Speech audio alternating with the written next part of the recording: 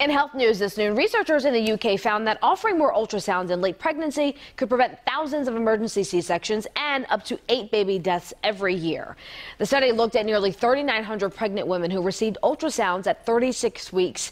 In 179 women, babies were found to be in breech position. That early diagnosis allowed patients to the option of turning that baby or to plan a C-section in advance.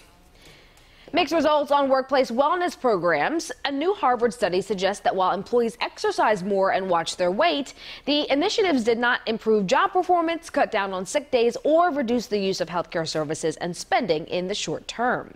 Finally, for you, scientists in Australia looked at rubber versus road when it comes to running, and they found that runners cranked up the speed on a treadmill. They had higher heart rates and felt more tired when running the same speed on land, but runners did have better endurance outside.